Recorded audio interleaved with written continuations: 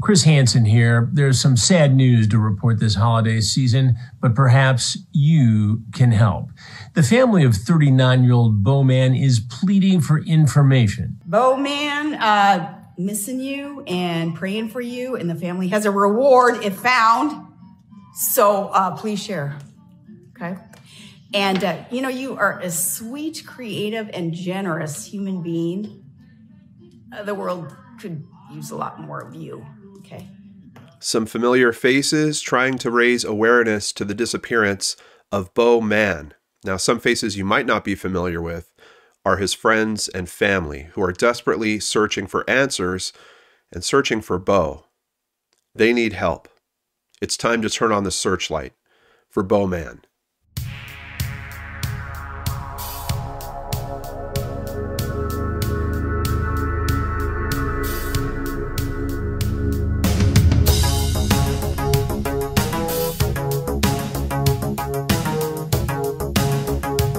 Welcome back to Brainscratch Searchlight. I'm John Lorden. Thank you so much for joining me here today and caring about these cases like I do.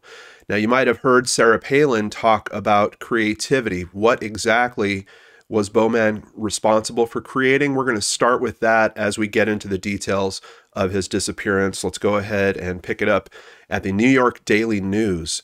Sober Grid is an iPhone and Android application, and it has two big features: a Facebook-like newsfeed where users can ask questions and post content, and a grid that connects sober people by their location.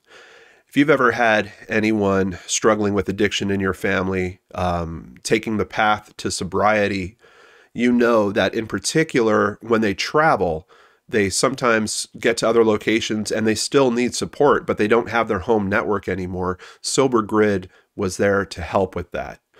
Users can mark their profiles with a blue box to indicate they need a ride to a support group. Picking a red box indicates crisis mode and the need to chat quickly with someone. The app facilitates texting between users who are in all stages of recovery. Certainly an amazing application by the sounds of it, and what a wonderful tool for people to have as they're taking the path to sobriety. As a matter of fact, it was written up about at Forbes in Mann's own words about his experiences that led to this development of this application. A few years ago, I was away from home at the Sundance Film Festival, and I wanted to connect with other sober people for both social activities and supportive connection. This type of connection is especially important when one is away from their established sober support network. I knew other smartphone apps existed to connect other populations, such as Grindr for gay men, Untapped for beer lovers, and Runkeeper for runners, so I was shocked to find that no similar app existed to connect people in recovery. I immediately recognized how beneficial such an app would be for people in recovery or people still trying to get sober, and I set out to build Sober Grid. I started Sober Grid because I saw an important, but at that time unmet need for people in recovery from alcohol and drug addiction to find and connect with their peers. I entered recovery at the age of 23, and I've relied on the support I received from sober peers to achieve and maintain my sobriety. So obviously a truly inspiring, caring individual that is looking to help other people. You guys know that certainly grabs me by the heart. And Forbes even recognized him further. This is a post from sobergrid.com where he's talking about the fact that he's honored to be selected to join the Forbes Technology Council. He says, "It's an amazing opportunity to share what I've learned as an executive and entrepreneur with others. I'm excited to share my experience with leadership, social innovation, and artificial intelligence in the digital health field."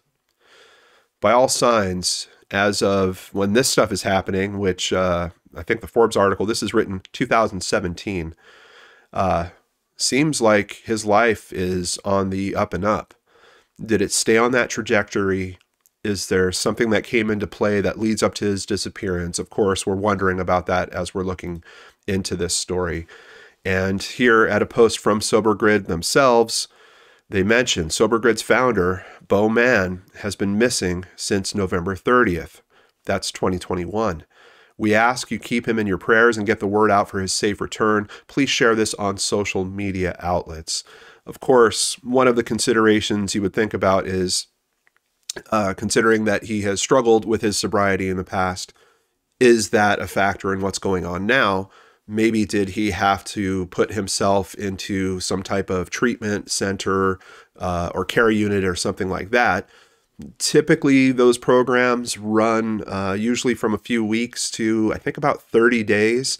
We're outside of that 30-day window at this point. So, of course, a big cause for concern. Don't get me wrong. It's pretty clear that his family was already concerned even before that. But it seems like that possibility is running thin, and we really need to raise exposure and help get more eyes out there looking for Beau. So let's continue here with an article over at losangeles.cbslocal.com. Once again, it's just touching on Sober Grid. It's been successful in touching thousands of lives across 117 countries because of the team's shared experiences with the community and their clients, said Wendy Warrington, acting CEO of Sober Grid. Now, a member of our team is missing. We're asking our community for help.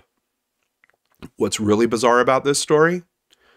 According to the company, Mann texted 911 shortly after leaving a convenience store where he was last seen. What's even stranger than that, the details that I'm seeing that were released as of just yesterday, he might have actually texted 911. And just to be clear, he's texting with the Los Angeles Emergency Department Services. He's texting with them directly. What he says exactly isn't quite out there. But the one thing they're being clear about is he appears to be texting them from an Uber. He's in an Uber at the time that he kicks on this text to 911. What is going on with these details? What was going on with Beau at the time? Let's go ahead and try to dive in further and find out. First thing, I stopped at NamUs to see if there was a profile. I am not seeing a profile. However, on Web Sleuths, I did see some mention to a profile that might have existed at some point. They had the number for the missing persons case. I put it in here. It's not showing up currently. I don't know why that would happen. Although I have to admit, sometimes I'll do an entry into NamUs myself and the profile won't go active for a matter of weeks, sometimes months. There's a process that has to happen where there's a case manager from NamUs that reaches out to law enforcement. They firm up the information. So it's possible the person that made the entry didn't realize that there was that process, and maybe they started broadcasting the missing persons case ID before the case was actually active. The other possibility is that the case manager reached out to the LAPD, and for some reason the LAPD is saying do not show that profile. I don't believe California is one of the states that has any state laws about NamUs yet. If you saw the previous episodes we did with Todd Matthews here on the channel last year, you know that he worked very hard to get laws in several states. I think at this point there might be around 10 of them that have laws that are promoting, really kind of pushing local law enforcement to engage NamUs and have that profile created quickly. Keep in mind, we're also just a little bit over a month outside of when he went missing, so it might be in the works. I'm going to stay on top of it just to make sure that something does happen. I will reach out to the case manager for this particular area and ask, is there a profile? If there isn't one, I'm going to go ahead and generate one myself. But so where can we get the details? Let's get it right from the LAPD. From their Twitter account, at LAPD-MPU, the Missing Persons Unit, we can see they've put a poster out here on the disappearance of Beau Mann. For critical information, they've got a few basics, but unfortunately not a whole lot. However, one of the most important things is this footage. This is from the day that he disappeared. So this is a very strong look at what he was wearing. We've got a blue ball cap. It looks like I think it's a black hoodie that he's wearing, possibly bluish type pants, black and gray, I would say, kind of high tops. We'll get a better description as we go through some of the articles here. What they're saying is Mann, Beau, the missing person, was last contacted via phone on November 28th, 2021 on cell phone. Beau is described as a 39-year-old male, white, with brown hair, blue eyes, 5'10", around 220 pounds. Outside of that, they just have contact information. Of course, we have their phone number on the screen here. We also have more contact information in the description box down below if you happen to have some information on this case. But pretty thin in terms of details on this poster. Nothing about the circumstances, where he was last seen, and the information they have, they're going off of phone calls. I believe this was probably with family members on the 28th, but we know that he actually goes missing on the 30th. And that's what's kind of weird about it. This footage of him, this screenshot they got of him from, I don't know, this almost looks like someone's camera in a neighborhood or something. I'm not sure if this is actually from the convenience store. It's possible it is, like an outdoor camera from the convenience store, but I don't think so, because we're going to see some differences in his attire in another picture from there. Just curious, how would you be able to track down this information if you didn't know you were looking for him on November 30th? And if you did have him cited on these camera shots, why aren't we updating this date here? One of many, many questions in this case. Now, of course, I went looking for media of Beau, and, you know, being someone that has started an application like he has, there's a few videos that are out there, not a whole lot. There was an interview on this YouTube channel called This Naked Mind, where he was talking about the application, about SoberGrid. But one of the things that was kind of grabbing me is how different he looks in some photos compared to others. So that's why you might notice right below me, I've actually done things a little differently. Instead of the static picture that I have down there, I'm running a series of different photos of him. And you can see his look kind of changes from each one. Sometimes he has a little more weight on his face. Sometimes he has kind of the goatee growing in, other times completely shaven. And there's one in particular, which I think is kind of important, which is this image, because this is the most recent image that I could find of him. And it's from October 28th, 2021. We're talking just a month after or leading up to his disappearance. So I believe this is probably our best look at what his face looks like at this point. Unfortunately, his look just does change severely. So that's why we're running all these photos that you'll see down below, kind of taking a nod from the Charlie Project and those awesome composites that Megan does of pulling all those different photos together. We're going to probably start doing this on more videos down below, like we're doing down below right now. Here is another poster. Gives us a little more detail, and finally we start to understand what convenience store are we talking about, what part of town are we talking about. First thing they note, there is a reward. In this case, they don't say how much, but I have seen several instances, and of course in the video that we started this with, we heard Sarah Palin mention the reward as well.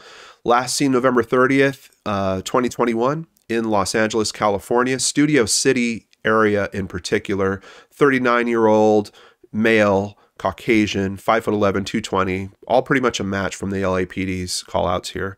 Last seen at 2:06 p.m.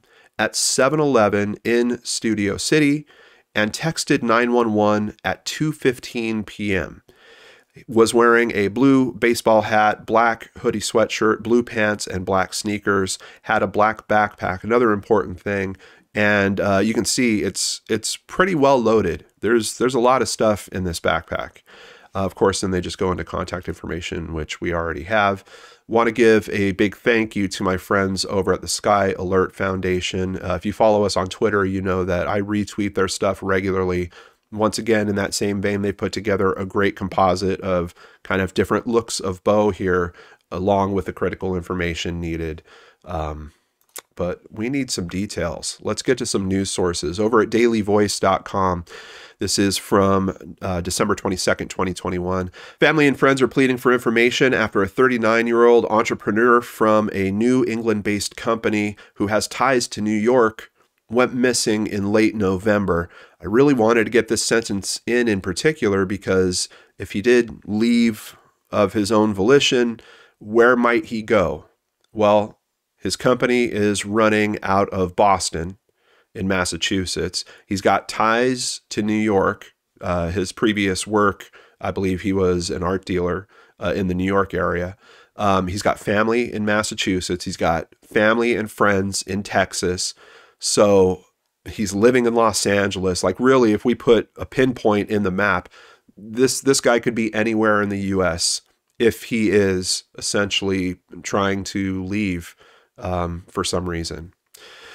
But let's continue with the additional details here. He's described as having brown hair, blue eyes, being about 5'10" and 220. His sister, Brandy Britnell, said Mann used to live in New York City. Britnell said she contacted former Alaska Governor Sarah Palin. Of course, we watched that video. Britnell and Eggers are hoping to see Mann's return in time for Christmas. Unfortunately, we know that doesn't happen. We want him back, his friend Eggers said. We want to know what happened to him. And I know there's a lot of people very, very concerned now. Hopefully you are now one of those people and we can join together trying to help this family. Please, if you have any friends in any of the areas that we just mentioned, share this video with them. Let's get some eyes, ears, and hearts open and looking for Beau. Continuing at canyonnews.com.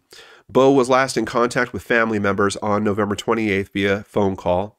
Last seen November 30th around 2 p.m. at a convenience store on the 1100 block of Ventura Boulevard. So we know it's a 7-Eleven. We've got an approximate address. We'll take a look at the map in just a moment. Once again, they're just mentioning the clothing description: blue baseball cap, dark sweatshirt, dark pants, black shoes. May also have a large backpack. The backpack looks black as well. And here, so we're talking about the corner of Ventura and Vineland. This is actually an area pretty close to where I used to live. I lived kind of all around the valley, but I lived in Studio City particularly for a little while as well. This is the 7-Eleven at Arch Drive and Ventura Boulevard. Right here. So last seen, there is actually, we're going to look at a photo that's taken from him making a purchase in the 7-Eleven. I don't know. I just wanted to see if I could spot that kind of short wall that we're seeing in the other photos. Maybe over here, this wall over here. Let's take a look at that photo again.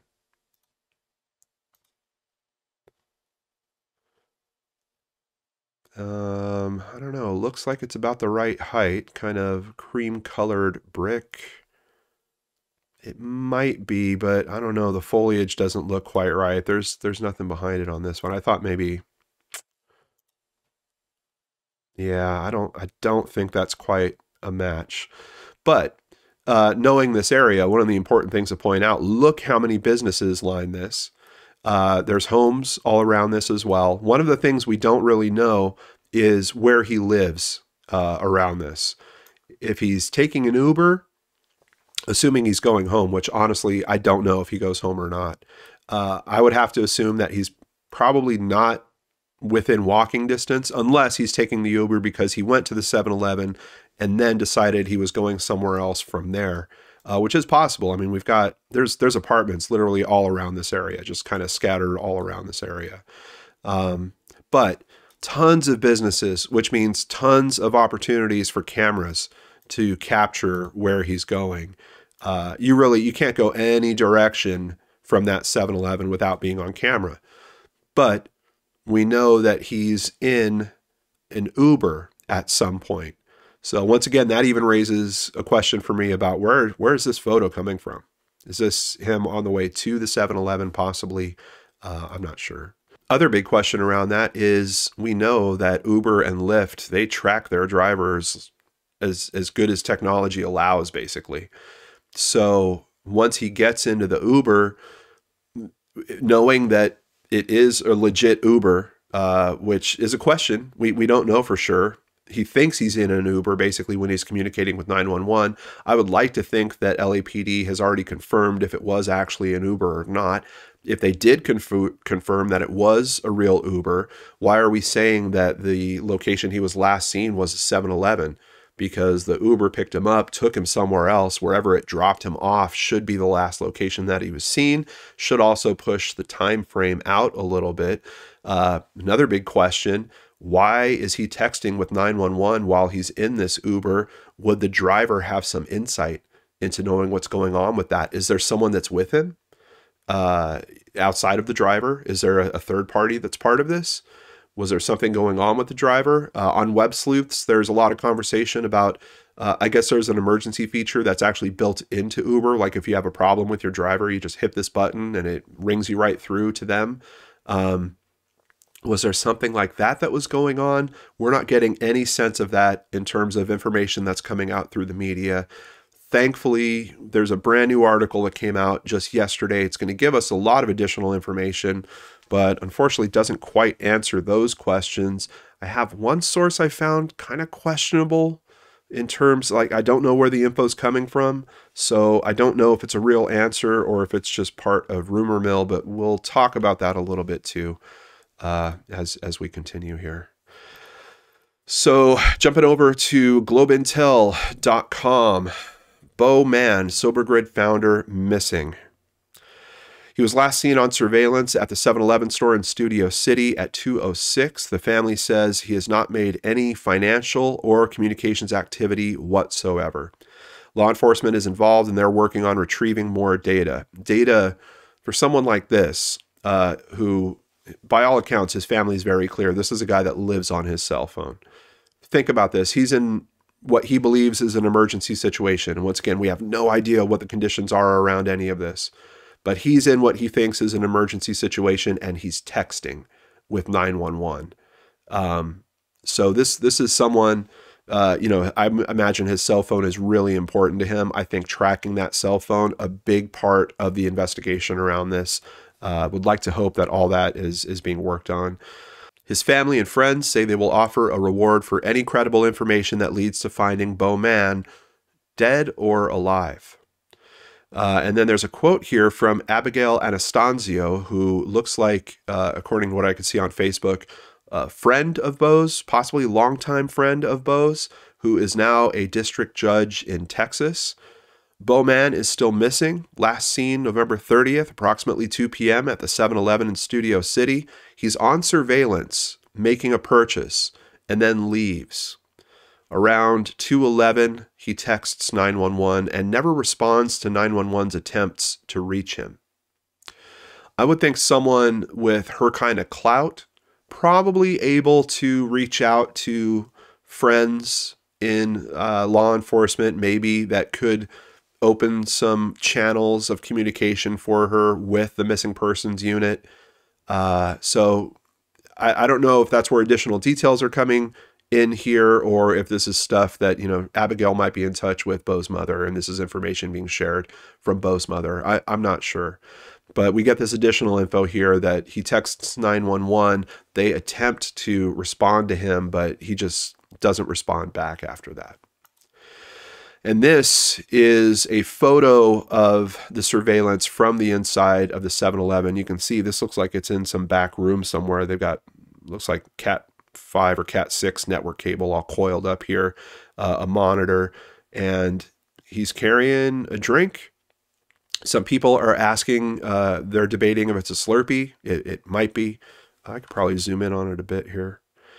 But also carrying a bag of items that he's just purchased. There's some information that says he might have bought a bag of ice. Other people are saying, well, they're not really sure of that because the term icy has been used to describe the Slurpee. So maybe that was miscommunication at some point. I got to tell you guys, the best conversation I'm seeing go on this so far is over at Web Sleuths. And that's a lot of where these kind of back and forths that I'm mentioning are coming from. But notice some differences here. First of all, the hoodie he was wearing looks like it's off. We now see that he's got kind of a bluish aqua t-shirt that he's wearing under that. His hat, the blue hat, not on his head anymore. I mean, he's got this giant backpack, so it could be that he stuffed both those items into the backpack there. Kind of interesting that his clothing has changed at that point. And once again, just makes me wonder when is this photo from and where, but really when. I have to assume it's from before because the time frame seems so tight. We're talking a matter of minutes. He's in the store making a purchase, and then, I mean, it's less than 10 minutes. He's in this supposedly Uber having the 911 text exchange or non-exchange, just the one message sent to 911 and then him not replying to it. Thankfully, a new article has just come out on January 5th. Very, very big thank you to telegram.com for putting this together, helping this family out in this way. Because honestly, without this article, would have been really hard to do coverage of this case. We're going to get answers to a couple questions, a little more insight. The last time Amy Mann saw her son was on a security video as he was walking out of a 7-Eleven in Los Angeles, loaded down with a heavy backpack, a bag of ice, and several other items he had purchased. So sounds like it's a pretty straight up, a bag of ice. I don't know if there's a real misunderstanding potential around that, but there's a possibility. Beau Mann, 38 years old, they're saying here. Most of the other sources are saying 39. Had spent Thanksgiving in Texas with his siblings and arrived in LA on November 29th. So he was literally just home for less than a day at this point. His mother said her son's assistant had picked him up and brought him to his apartment from the airport. His homecoming, a quick trip out for what looked like some takeout food, and a visit from a friend that evening were all captured on a security camera, she said. So they've got camera footage, looks like from the night before as well. I don't know if that's from the apartments, possibly, but he goes out, gets some takeout food. He's got a friend that comes over that evening. The next morning, the camera again recorded as he left home on foot and visited a coffee shop. I'm wondering if that's where that picture is coming from, because it's saying that he left home on foot. So if we're talking the next morning, unfortunately, it's not giving us a time frame here. That could be several hours before what happens at the 7-Eleven. We've got the potential that there's other stops between this coffee shop and what happens at 7-Eleven. But at about 2 p.m., the 7-Eleven camera captured him as he hefted a large backpack off, and the contents, including laptop computers, spilled out. He repacked his bag and left the store at 2:06 p.m. with a large icy fountain drink in one hand and a bulky plastic store bag in the other, and a bandana covering the lower part of his face as a mask. It's believed he climbed into either an Uber or a Lyft, because less than 10 minutes later, a text came from his cell phone and went to 911. The message indicated he was in an Uber, but gave no more information about why he might need help. This is curious because here they're asking, kind of throwing the question. They're not sure if he was in an Uber necessarily or a Lyft. What I believe that's telling me is either there hasn't been a clarification, law enforcement hasn't been able to track down this driver for some reason, or law enforcement isn't really speaking to the reporters that are pulling this together, hasn't relayed that information to his mother, because we know his mother is speaking to the reporters here. As a matter of fact, I think later we see that the reporters reached out to LAPD and didn't get any response. So a little bit of a question here, once again, around this Uber. Police reached out to him twice and got no response, his mother said. A missing persons report was filed. She said that she felt put off when police insinuated that her son might have walked away by choice or might be enjoying a digital detox for a period. That's the first time I've ever heard that used in a missing persons case. Maybe, like for law enforcement to suggest to the family, well, maybe they're doing a digital detox. I don't know. They told me I wouldn't believe how often that happens, she said. But she knows better. If there's anything Beau Mann would never give up, it's his cell phone, she said. Not to mention, if you're going to do something like that, yeah, I know there's people that do digital detox. They want to, improve their mental health. They'll put their phone away, not access it, sometimes for a day. Sometimes they'll do it for a weekend. I know there's got to be people out there that have done it for a week, something along those lines. Doesn't mean that you cut off your family.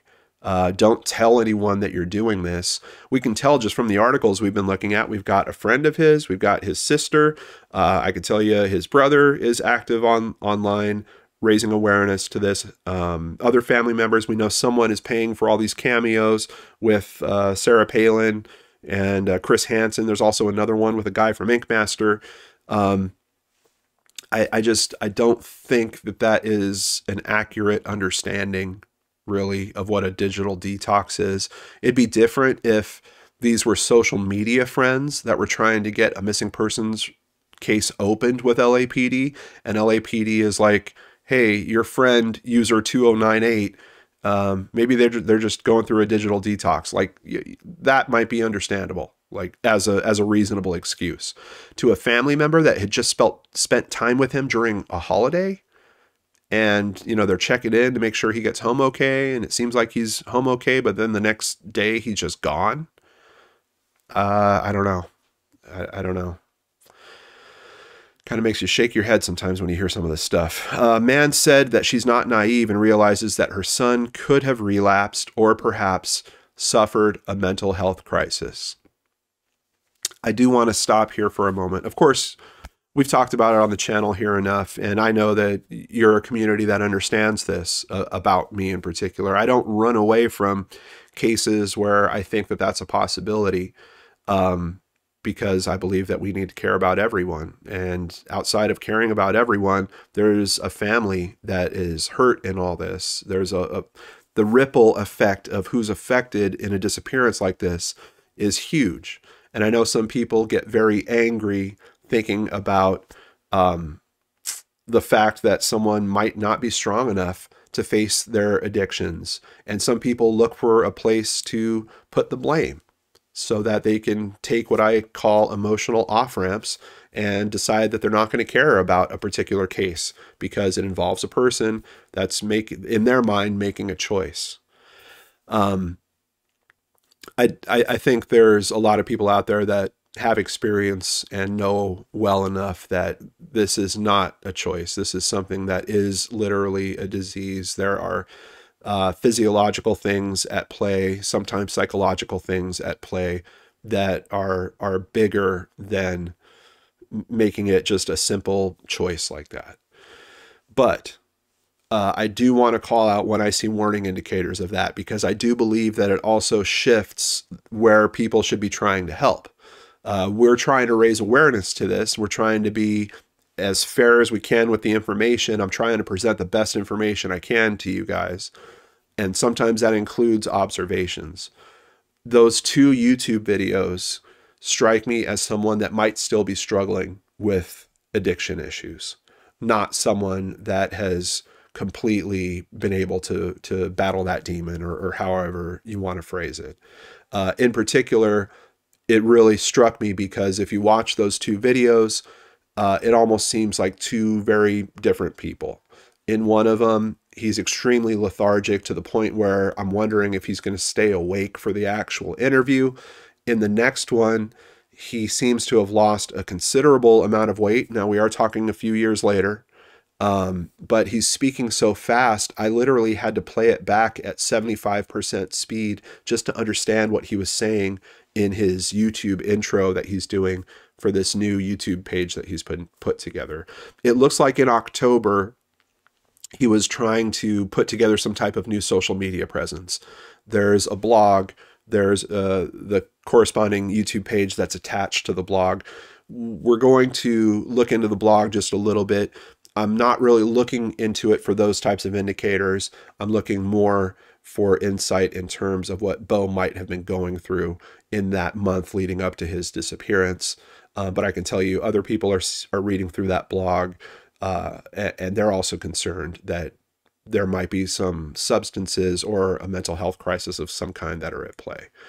So his mother being open about this, honest about this, but also with a very big reason to be concerned. I just want to echo, absolutely, it could be a factor in this.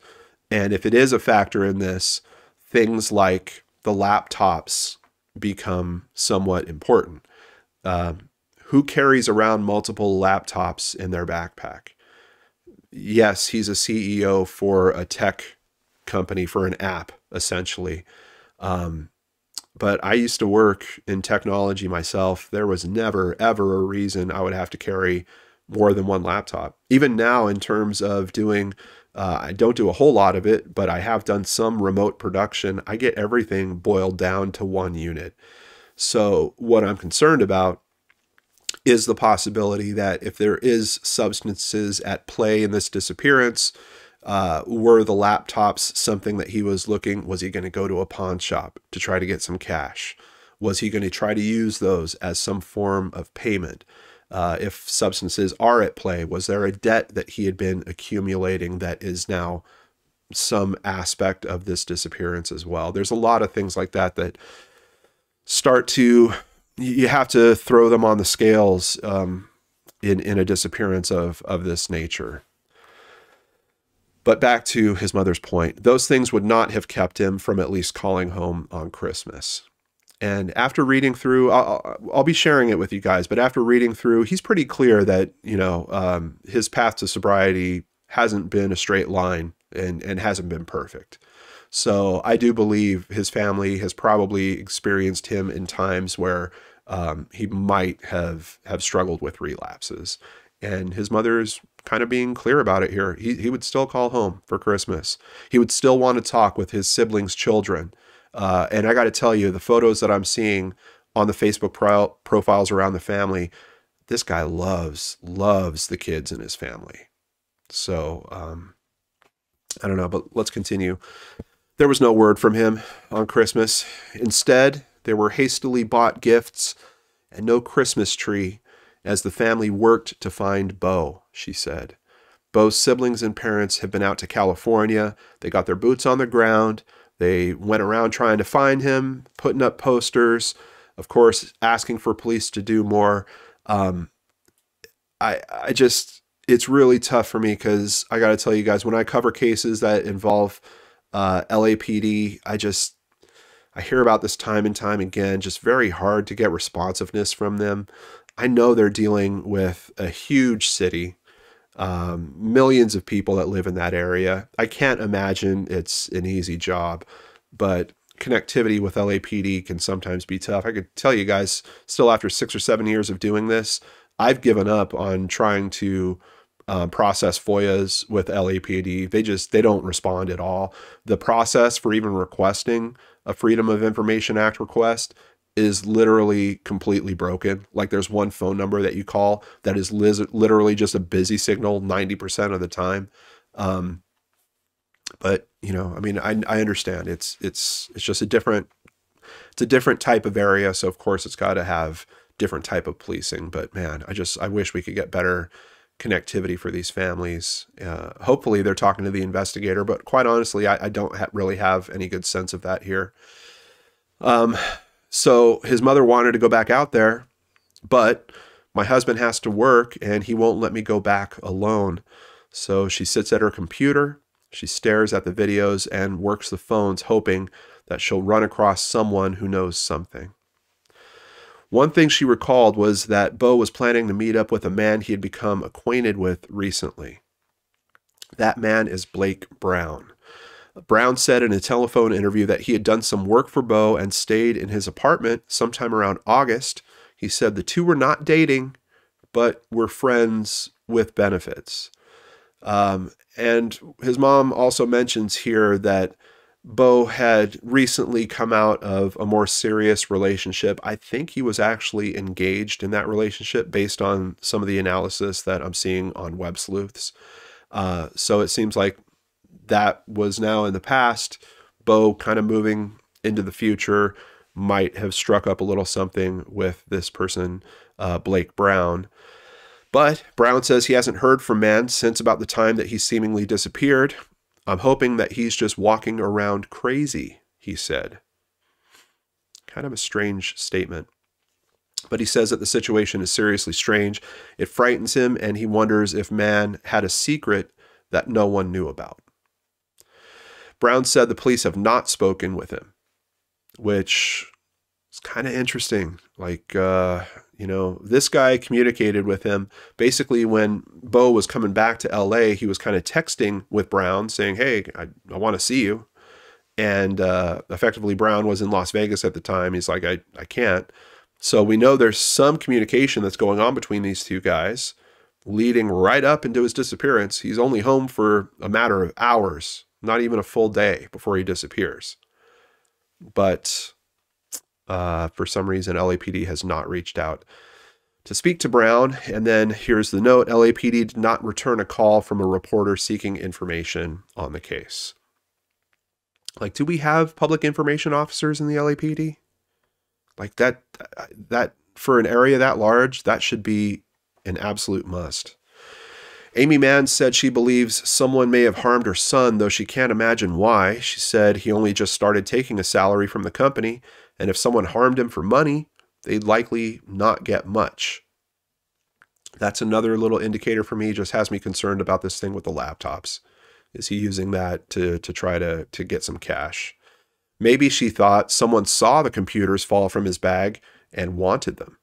She runs through theories, some plausible, like maybe he was hurt by one of the drivers in the rideshare vehicle. He could have been dating someone she didn't know, or perhaps there was a problem at work. One thing that the web sleuths noticed is that the social account, I believe on Facebook for his company, did not mention his disappearance at all. Kind of strange that they wouldn't fire up everything they could in terms of social networking on that. But whatever has happened, Mann's family wants answers. So I told you guys there's this other information. I can't really rely on it because I don't know the source. And I'm, to see an article like this very well put together. You can tell that they were chasing the leads down, trying to do the research to put out the best information they could about Beau's disappearance. They didn't come up with this little factoid, so it's got me kind of questioning it. But we have another missing poster for him here. They're noting the photo with the actual clothes he was wearing, but they give a little bit of a different description and additional detail here that I'm just not finding anywhere else. So please take this with a grain of salt. I don't know how valid it is necessarily, but they're kind of reciting the same thing. He's at the 7-Eleven at 11007 Ventura Boulevard on November 30th. He's last seen on video. He bought a few items. Then he was seen in an Uber vehicle. Within minutes of entering the Uber at the 7-Eleven, a text was made from Beau's phone to 911. The Uber driver states that Beau was dropped off at the apartment in Los Angeles. Where is this information coming from? I don't know. If there's any friends or family that are seeing this video, if you guys have more information about this, please let us know in the comments. I'll pin it to the top of the comments. This seems extremely important. Has someone talked? First of all, has it been identified that it is a legit Uber? Second, has someone spoken to this actual driver? And then third, if he did say that, does he mean Beau's apartment? Or is he talking about some other apartment building in Los Angeles, of which there are many? If he does mean Beau's apartment, I think they should at least get the street name out so that we kind of have a better localized area of where he was last seen. But also, if they do mean that the Uber driver did actually take Beau back to his apartment, that just opens the door for what happens from there? Like, he could have gone back into the apartment. He could have slept the day away. He could have gone out the next morning and then something happened. But the thing is, it sounds like they've got cameras at the apartment based off what his mother was saying in that last article. So if you have the Uber driver drop him off at the apartment, they should be able to pick that up on those cameras and say, oh yeah, he did show back up, but he didn't come into the apartment. He walked down the street or whatever happened from there. So really, this case, in my mind, has a big problem with the last point that he was actually seen. Because if it is a legit Uber, there's more information. If the driver dropped him off somewhere, there's a completely different location and time.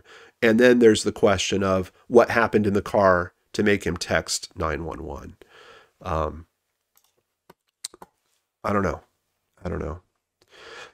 So I mentioned it looks like he was kind of gearing up a new social media presence. This is thebeaumann.com. And it looks like it was a blog that he was going to put together. And I just wanted to share this with you guys a little bit. He says it pretty plainly here. This website is about me, Beau Mann, a person who I respect and admire and want to share with you. Why do this blog? It's a surprise given all the reasons I didn't want to do this blog. You don't like writing. You're ashamed about some parts of who Beau Mann is and have tried to stay non-public to avoid having to address the parts that I was ashamed of. Now, you'd be faced with having to publicly disclose info that you may not want to, info that could damage your reputation or the view people have on you. So again, why? What if I can change a kid's life who may have started to go down the wrong path as I did? Perhaps the young man has been in the various unfortunate spots that I was in during my late teens, such as being insecure and having little to no self-esteem, using alcohol and drugs, hiding from who I was. Or maybe he too is hanging out with the wrong friends during a very impressionable and defining young age.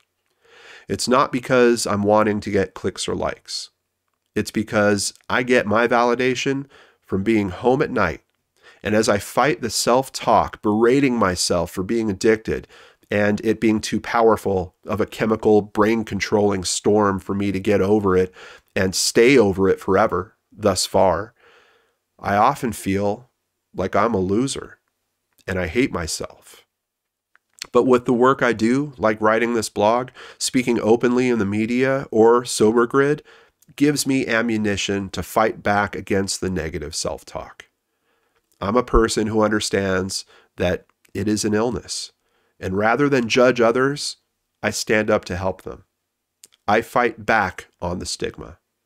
I try to help others when and however I can. I am indeed a good person.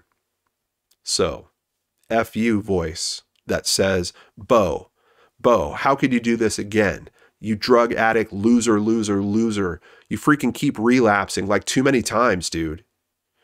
So, if there is someone wanting a lesson out there, here's my first lesson. Don't get followers to feel cool, liked, and loved. Be able to love yourself. Help someone to be cool, liked, loved, and feel self-respect. I got to tell you, there's a lot of that certainly speaks to me directly. And it's interesting because in some way you can tell that he's writing to himself. I mean, even the tense is kind of slipping back and forth. But he's also being very open about the fact that it has been an ongoing struggle, and maybe the shiny image and the nice story that you would hear in a publication like Forbes or something like that isn't really getting to the gritty reality of what it's like to deal with addictions of this nature. So I just wanted to share that with you guys. I think Beau has a lot to say that would be helpful to a lot of other people. I'm hopeful that Beau is out there. I'm hopeful his family finds him, brings him home, gives him all the resources he needs to continue fighting that good fight, because it sounds like there's a pretty awesome guy out there waiting to be found.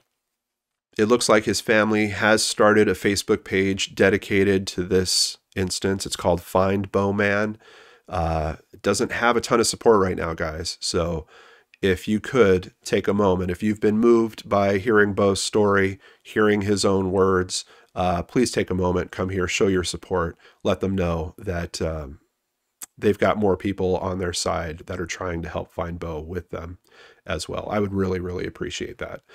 If you do want to get in on the conversation, of course, the comments down below are going to be a great place, but Web Sleuths has a very good thread that's been going on this as well. I just wanted to call out this one post by Azure. I hope that if Beau has relapsed and is feeling ashamed, he knows that no one that matters will judge him. I'm certain that his friends only want to find him safe, and that no matter what has happened, he's a valuable person who deserves support and love. And from Beau's Facebook page from June 3rd, 2018, don't hate the addict, hate the disease. Don't hate the person, hate the behavior. If it's hard to watch it, imagine how hard it must be to live it. I would like to turn a few of those don't hates into love. Love the addict. Love the person. I hope you guys do too. That's it for today's Searchlight. Thank you guys so much. I really hope we see a good outcome on this case. And for any of his family out there, just know that you've got more supporters now. And whatever the next step is, please feel free to let me know. We're going to help in any way that we can. To do that, I have to thank the people that helped keep us going here. A big thank you to new patrons Jeanette Newell, Sabrina, and Tammy. Also, Sabrina decided to increase her pledge after she joined. I really appreciate that, Sabrina. Thank you so much. We do these presentations with extremely limited commercials, sometimes no commercials at all. We can't do that without the amazing support of so many of you viewers out there. If you want to help support the channel, visit lordandarts.com, where you can sign up for Patreon, sign up for PayPal, buy merchandise, or even just buy us a coffee like Haley recently did. We really appreciate your support as we try to help these families in these tough situations. Take care, everyone. Have a nice weekend. We'll see you back here on Monday with a brand new episode of Case Cracked on the Lord and Arts channel.